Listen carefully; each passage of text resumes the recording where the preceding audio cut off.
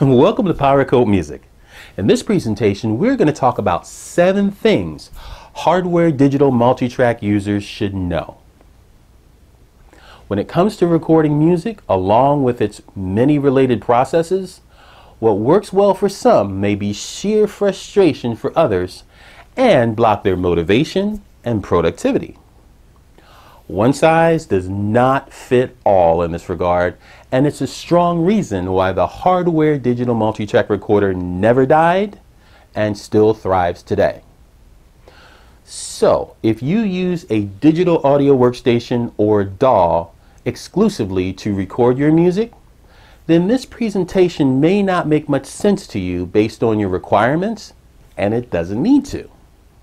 What's important is that whatever recording process and related tools help you to be the most productive and make the best music is the right one for you.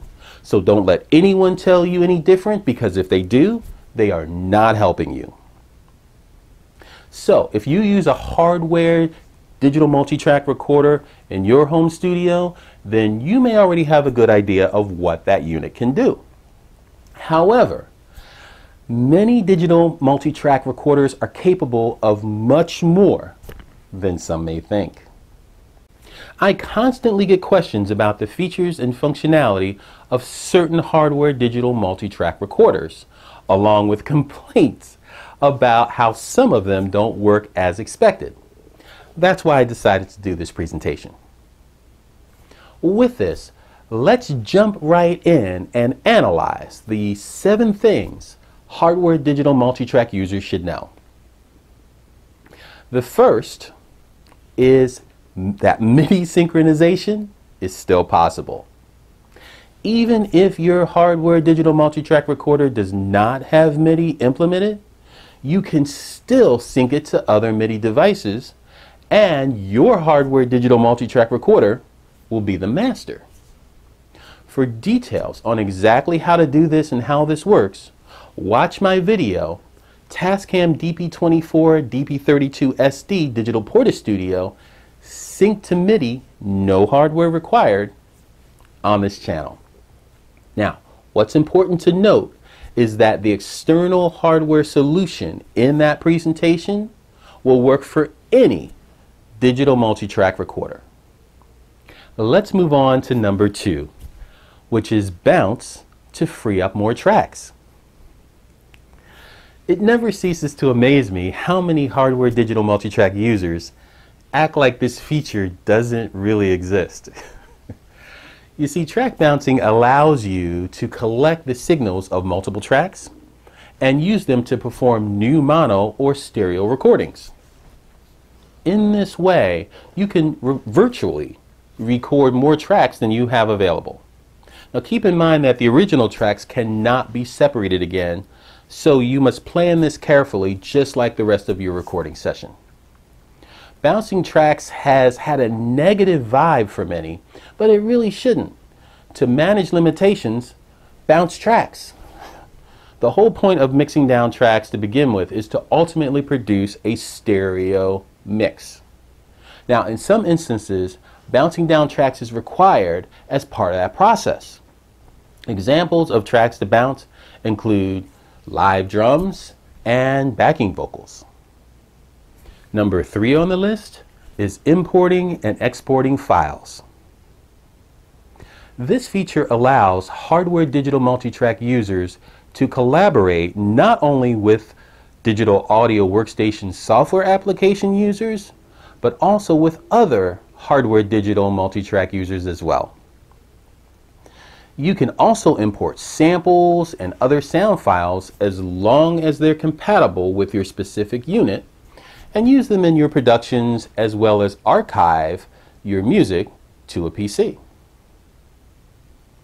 Let's move on to number 4, which is use a headphone amplifier to get more phone jacks. This is a big deal for podcasters and other groups that require similar features. Most commonly, headphone amplifiers allow you to add anywhere from 1 to as many as 8 additional stereo channels for distribution and mixing. Economical choices include the Behringer HA8000 version 2 and the Mackie HM400. Number 5, submix to get more inputs. Many folks complain about the lack of inputs on hardware digital multitrack recorders, and in many cases there's just no need to. You see, a submix is an intermediate step between audio tracks and the mix tracks. Submixes are useful when you want to record a number of audio tracks in the same way. Use an external mixer to expand your inputs when recording things like drums or larger groups, either live or in the studio. Once you get your submix levels right to where you need them, you can then output a stereo signal from the external mixer to the inputs on your hardware multitrack recorder, expanding your inputs. Let's move on to number 6, which is using an external preamplifier to maintain or boost your signals. External preamps are used to boost signals from analog sensors, such as microphones or instrument pickups, to a line level, which is the standard operating level for professional recording gear. They provide voltage gain, for example, from 10 MV to 1 V with no noticeable gain in current. Use external preamps to augment existing hardware digital multitrack recorder preamps when needed to keep your signal strong and consistent. For more information on using preamps, watch my presentation ART Studio V3 Voice Valve Preamplifier, Why and How I Use It, on this channel. Let's move on to number 7 on the list, which is use a power conditioner and surge protector to protect your gear. Some people have complained of power supply failures on their hardware digital multitrack recorders. Now, a question is, how often is this due to bad electricity? You see, bad electricity is common, and it includes power surges and spikes, which can wreak havoc on electrical equipment and shorten its lifespan. Professional power conditioners protect your studio electronics from damaging voltage spikes and provides clean, noise-free power for your gear. Now, this increases the sound quality of your entire system. Some power conditioner brands also offer insurance on your gear if your power supplies fail while connected to their units. You see, it just makes no sense to spend hundreds or even thousands of dollars on gear and not protect it from bad electricity. Please keep in mind that electronic device manufacturers are not responsible for power supply failures due to bad electricity.